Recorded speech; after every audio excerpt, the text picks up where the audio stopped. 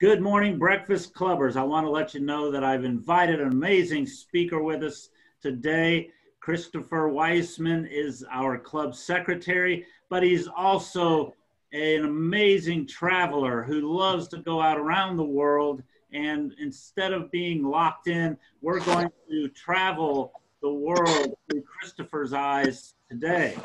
In 2018, Christopher Wiseman. Thank you for the introduction, Tony, and thank you everyone for having me. Today is a special day actually for this presentation because it's 2 years to the day when I left to go on this trip. So it is an anniversary, and I'm going to start with some photos.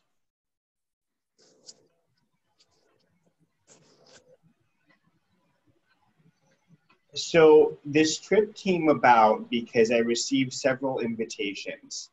I was invited to Glyndebourne Opera Festival in early July. Then I was invited to run a race in Paris in August. And then I won tickets to go to Bayreuth. And when I say won, I don't mean free. I won the lottery to purchase tickets. And so I had all these trips planned. And I thought, how am I going to do this? And it just seemed crazy going to Europe 3 times in one summer. And the environmental impact was going to be high for this much traveling. The cost was going to be high. And I was sort of just looking for a change in my life. And it's something that I'd always wanted to do. I never traveled this way before, so I was learning on the fly, so to speak. But I had thoughts that there would be delicious food along the way. And just so all of you know, these are all pictures from my trip. They're pictures I took myself. They're not photos that I found from Google Images. So I knew there was food to try, new friends to meet, and beautiful places to see that I couldn't even plan. But you have to make a plan, and I've always been an event planner. So for me, I needed to have some structure. So I basically became married to a calendar as well as a map of Europe for 6 months. And I started with a much bigger plan. Some places did not make the final cut. I'm sure we've all had a trip where you just have not been able to do everything you wanted to do on one trip. And that was the case. One of the places, funnily, was San Marino, Italy, or it's not Italy, but it's within Italy, it's its own country. It was going to take me a whole day to get there and a whole day to leave for an 8-hour trip, essentially. So I decided, you know, some places are meant for the future, and that was one of them. A few others did not make the cut as well. But, you know, once I got there, I added a few spots as well. There was some time where I had free time. If I wanted to stay longer in one place, or if a place wasn't needing more time for exploration, I could just leave. So this is one of the beautiful spots I saw. This is in Kosovo. That was one of the spots I went probably in September. So it was later on in the trip. And sometimes I would just sit on a bench and see something beautiful. And I hope you'll see that through the photos. To start with the trip, I had to pack. This is the first time I've done such a detailed packing list for myself. Things got cut from the list. Things got added. The little backpack I had was almost empty. The only things that I kept in it were my passport, a little bit of cash, and then the food I'd be eating within the next 24 hours, and a bottle of water. And of course, my chargers for my devices. And then that was my little suitcase. But I thought I would start with a fun story about my tuxedo, since that was one of the teasers for you joining this. So Glyndebourne in England, it's right outside of London. Everyone wears a tuxedo. It's like you tuxedo and picnic, and then you enjoy the opera. There's long intermissions, so people really dress up. And then in Bayreuth, people really dress up, and you wear a tuxedo every night. But these were, I think they were about 6 weeks apart, and I did not want to carry around a tuxedo. So after I went to Glyndebourne, I didn't have time to go to the post office. So when I got to Finland, I mailed the tuxedo to my friend in Germany, who brought me the tuxedo in Bayreuth. And then in Bayreuth, someone I met once took the tuxedo back to San Francisco for me. So my tuxedo sort of traveled around the world too. It had its own adventures without me, which is fun. But sometimes you have something that you want for part of a trip, but not the entire trip, and that was the tuxedo. Anytime I wanted to buy something or a new pair of pants or clothes, something had to go. This blazer that I'm wearing actually came from the trip. I bought this in Macedonia, in Skopje. I wasn't planning to buy this, but I ended up getting invited to Opera Bastille in Paris, which was the last night of my trip. And I needed something a little bit nicer to wear, so I bought a blazer.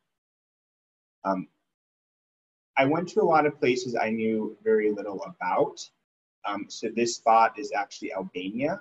I did not have a lot of time to spend in Albania. I was in the northern part. Beautiful, a lot of Italian influence, lovely place to explore and really meet people. This is me.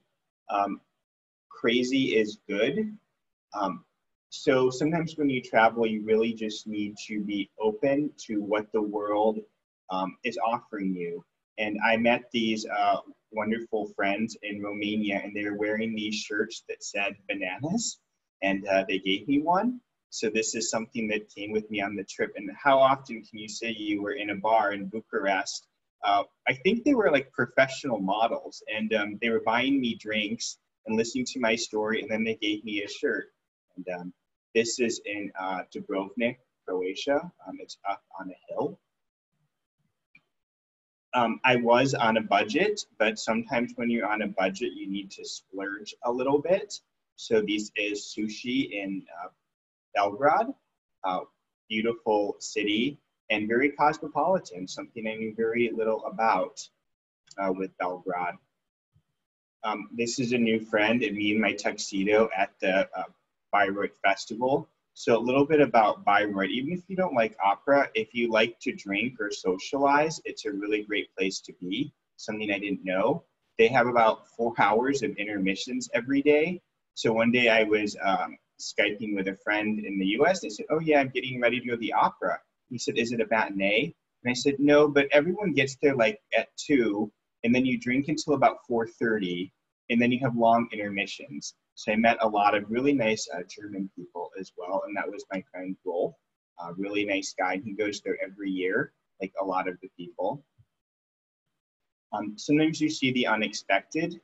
This is an art wall. I saw this is on a little island in Croatia called Hvar, and I was just walking down an alley, and it was very interesting to see these shoes actually glued to a wall. Definitely something I wasn't expecting, but a really interesting art piece. And I saw interesting art everywhere. And oftentimes I'll go to a trip to go to a museum or to see a famous piece.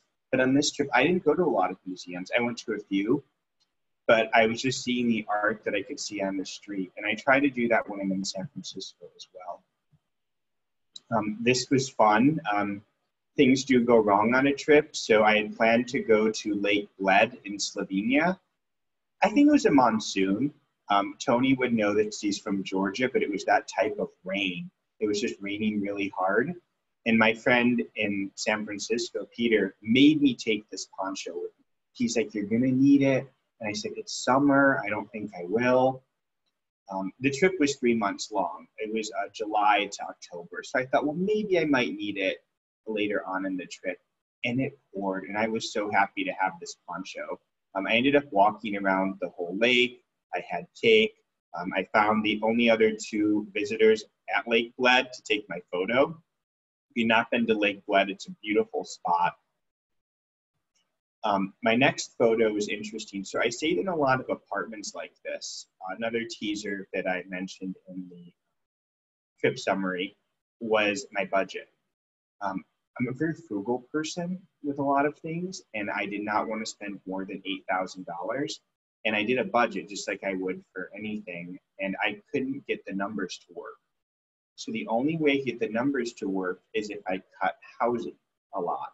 So when I was in a lot of Eastern European countries, I stayed in apartments. I met wonderful families.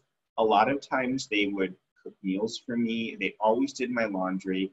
I think because they'd had Americans stay with them before who don't know how to use laundry machines.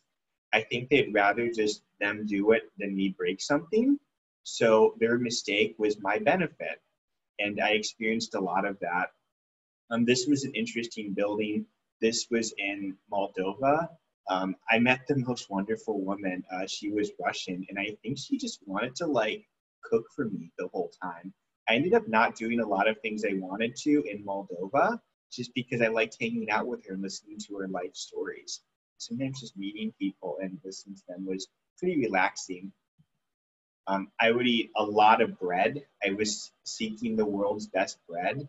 Sometimes I would be in a place where they didn't understand English, but they understood I was hungry and would just give me what they thought I should have at that time. So this was in Banja Luka. It's sort of its own country. It's part of Bosnia and Herzegovina, but if you look closely, it's part of Srpska. It has its own government. It's a capital. And this is their traditional breakfast, the yogurt and this type of bread. It's filled with spinach. It's very good. It's very filling. I still remember that dish, and I think I was full all day after that. That was me. I did a lot of races. I'm an active runner. And what's great about running is I always meet people in the running community, and I really wanted this photo here because I had a really special experience. I ran the Sarajevo half marathon, and when I checked in, I was being all crazy, like you can see in the photo, and I was doing a lot of this, and I lost my race bib number. And if you've ever done a sporting event, these race numbers are very important. So the next day I go to the race, and I was all prepared to tell a sad story. There could have been tears. I was prepared to just share my sadness. I go up to them and I say, "Hello, I'm Christopher Wiseman," and say, "Wait." And then they bring a box of chocolates for me, and they said, "You must have been so worried. We found your race number yesterday. Are you okay?" And they were just so nice about it. And they made it seem like it was their fault that I was acting all crazy and lost my race number. But someone turned it in. They got it to me. I had a wonderful race. Really nice people in Sarajevo. Beautiful city as well. If you have not been, it's a city, and part of it feels Turkish, and part of it feels like you're in Vienna, and it changes with one block in the street. So it's like you're walking, and then it's a distinct change in how the city looks. Very interesting place and lovely people. Some more friends that I met, they were from Belgium. I went to Plitvice Lakes in Croatia. Beautiful place. It's all these lakes. I went hiking. I went by myself, obviously, because I was doing this as a solo trip, but I met them. We hiked together. We had fun, and I visited Plitvice Lakes, another great place, probably the most beautiful park I went on the entire trip. Another way I kept my costs down is I visited a lot of natural parks and outdoor activities.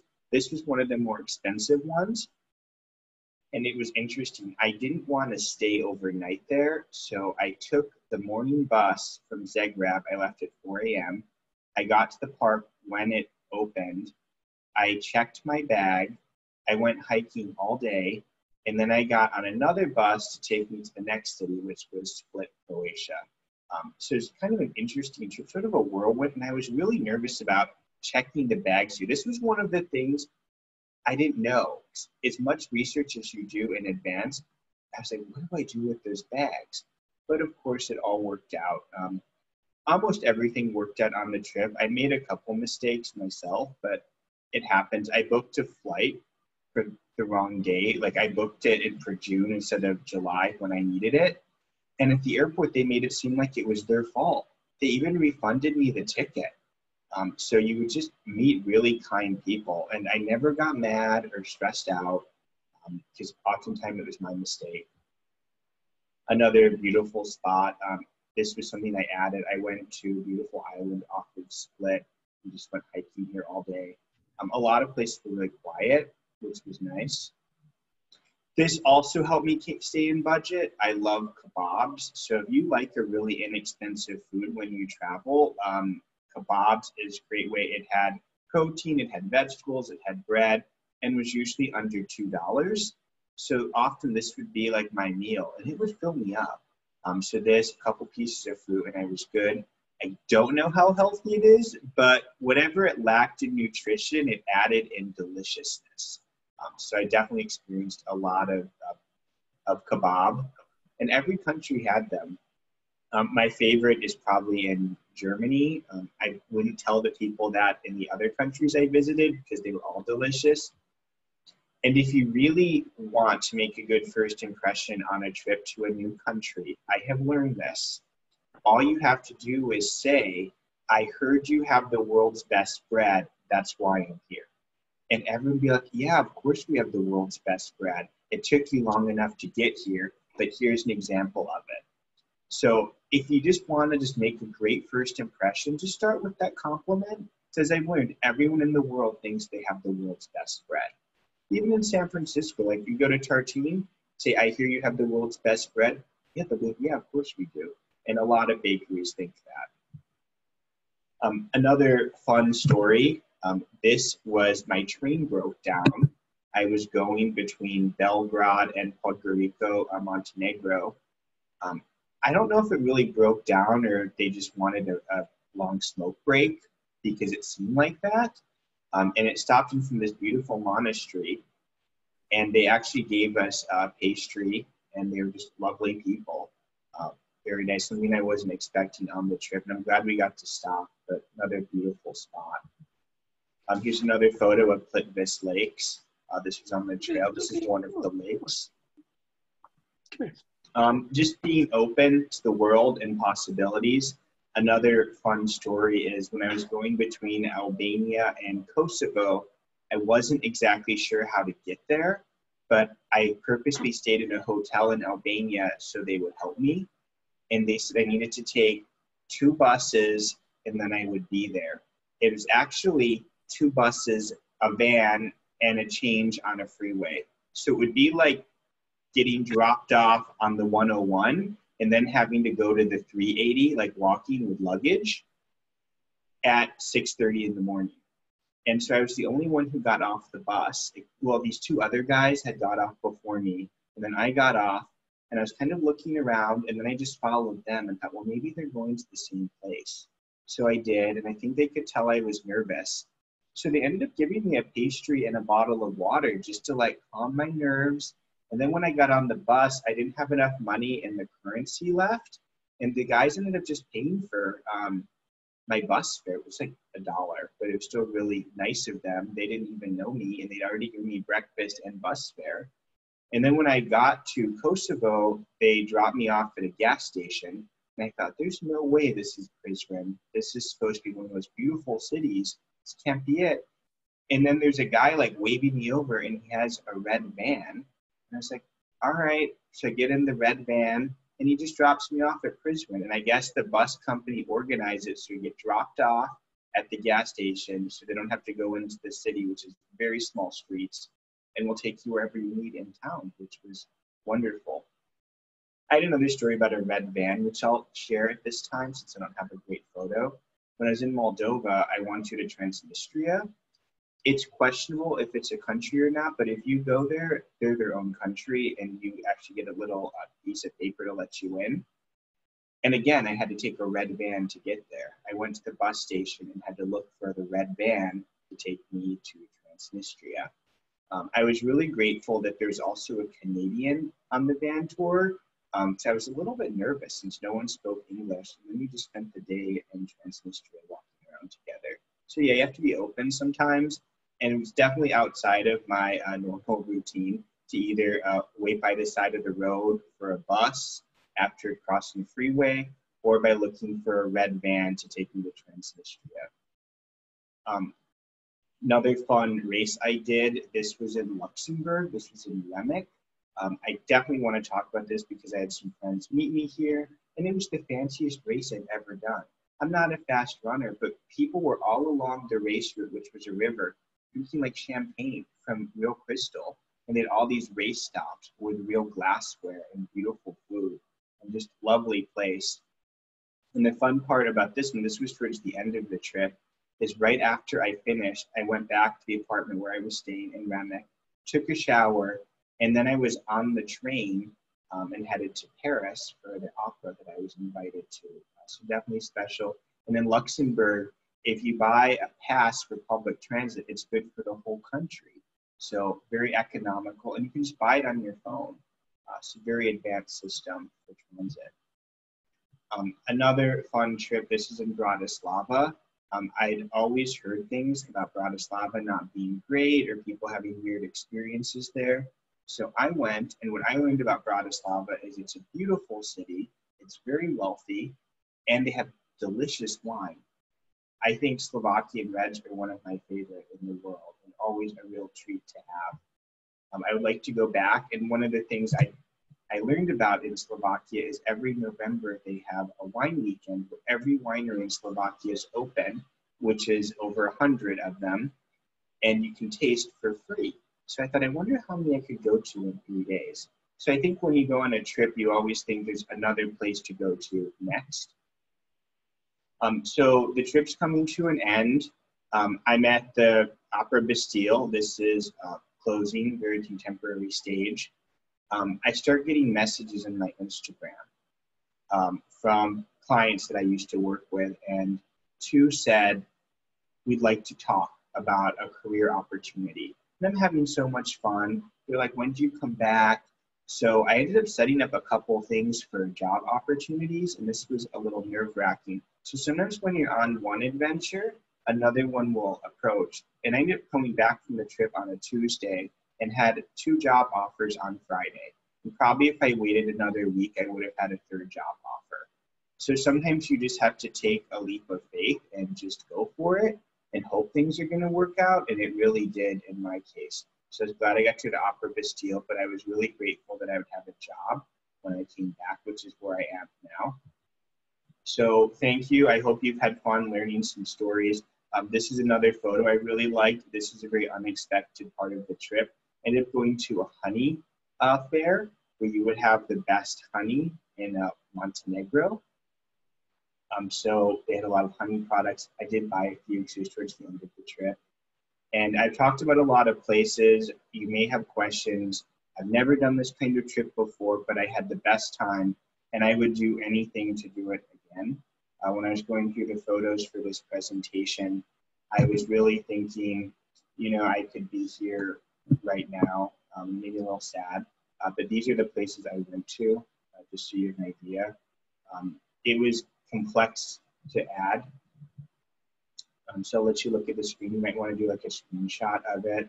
If you want to talk to me offline about any of the specific spots I went to, I'd be happy to share. I did not talk about every place I went to. Sort of looking if there's anything that I should really talk about. Belarus, that was a really interesting place. That's the place I got there late because I booked the wrong date. And I stayed in this Airbnb, and the people had made so much money renting this room for $10 a night. They had bought 2 more apartments in Belarus. So they're really learning about capitalism through Airbnb. Nice people. Kiev, the Ukraine, beautiful, beautiful place. Love the people there. And I would really like to go back and spend more time. And I couldn't get enough churches there. I'm not a very religious person, but the Orthodox churches are just so beautiful on the inside and the exterior. Troyes, France, that was interesting. So my friend from San Francisco joined me for 2 weeks. We did a road trip through France, and that was a crossword puzzle clue for him. So he really wanted to go. So I said, okay, let's do this. I think that's pretty much all those that I've talked about everything else I wanted to. So I'll stop sharing my screen and open it up to questions. Thank you for that. That was a great presentation. And I'm sure you could go on and on. Yeah. Hey, okay, so I'm curious, you know, because this is a very meaningful trip for you. How has it changed you as a person? Wow, Craig, it's really changed everything. I've become a lot happier person. become a lot calmer and more just laid back. I was this planner where like, if that I wasn't dotted, I wasn't happy. And then by doing this trip, I just learned to just slow down and relax. And when I looked at the photos, I took a lot of just like flowers for a view from when I was sitting on a bench. And I think it's helped me learn to just appreciate life and slow down a little bit. We have a question from Janice Litvin. She's asking, how do you choose which cities you're going to go to? It was hard. So I had these invitations for certain things. So I knew I wanted to be there. Then I prioritized places I had not been to. And I looked at a map, and if it was easy to get between a few places, I would just focus on that. One trip, I didn't talk about this. I always wanted to take an overnight bus trip. I've never done that before. So I took the bus between Bucharest to Sofia, Bulgaria, and I like crossed a border at night. I was exhausted when I got to Bulgaria because I was so excited. But sometimes it's just I wanted an experience, and that's what brought me to it. Thank you. Susan Rowan's joined us as well. Hi, Susan. Her question is, did you see any historic synagogues in Eastern Europe? I did. I saw some beautiful ones throughout the trip, actually. I think, though, the Orthodox churches were the more interesting pieces of architecture that I saw. I did see a couple synagogues in Germany, actually, when I was at the Bayreuth Opera Festival as well. That were quite beautiful. Some are no longer synagogues, though, and they become cultural centers. Mm-hmm. Okay. Patricia, I think you had a question? No? Okay. I'm just looking at the group chat, and we don't have any other questions here. Tony? I would like to make a comment. Yes. It's so impressive. I've traveled a lot alone. However, I am very nervous traveling alone in places that they don't speak English. So thumbs up to Christopher for being so adventurous. Yeah, most people speak the language of food, which I also speak really well. So that helped. I think that's the universal language. And a lot of people spoke some English. There were very few times where there was none. And I got a Google plan, which was the best thing I ever got. So if I was really lost, I could always translate, I am hungry on my phone in that language. And they're like, okay, we'll take care of it. And no one even took advantage of me. It'd be like, yeah, that's like 10 cents. And, okay. It was great. I took some interesting subways and public transit experiences. Probably the weirdest was in Belarus. You have to buy a token, and the woman was like smoking inside, and I think she was annoyed with me for buying two and needing change. But she was fine. You don't just buy one at a time and have exact change. Marty has a question. Marty, are you there? Maybe you can ask this. Sorry, Marty, you're on mute. Yeah. Since Marty's the Russian linguist in the group. I can't get off mute. There I am. There you go. Is the Transnistria Russian speaking? I understand they actually applied to be part of Russia, but were turned down. Yeah, it's not going to work. So they speak a dialect of Romanian there in Transnistria. So it's surrounded by Romania and Moldova. Moldova also speaks a dialect of Romanian, but they'll be like, it's completely different, but it's pretty similar. Yeah, interesting place. This guy sold me really nice postcards there. But other than that, it was like going back to the 80s. Yep. Yeah, interesting place.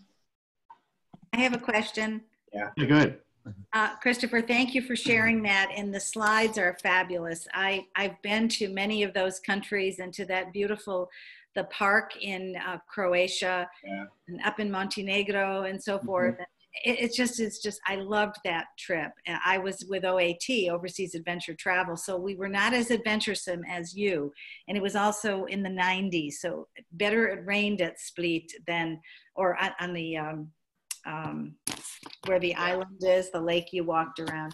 So where would you go next? Would you go back to Croatia or any of these, or some other countries? In fact, we were supposed to be in Albania and Montenegro again in May, but of course the trip was canceled. But what's your next, when we can go? What's your next adventure, Christopher?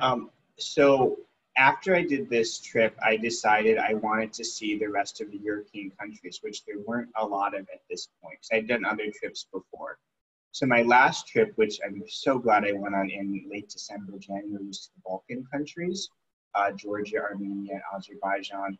But I'm thinking next, I was going to go to Iceland in May. So Iceland probably is on my list to go to. And I'm also really curious about Russia. And I really want to take the train between St. Petersburg and Moscow. And then there's a very large lake in Russia that I'd like to visit. And then also Kazakhstan, I'm really interested in right now as well. They have a lot of wild horses there, and it's just supposed to be this beautiful, like, untouched country. So those are probably the top of my list, but it might be a little while, Betty, before I travel internationally again. Very nice presentation. Thank you. Thank you.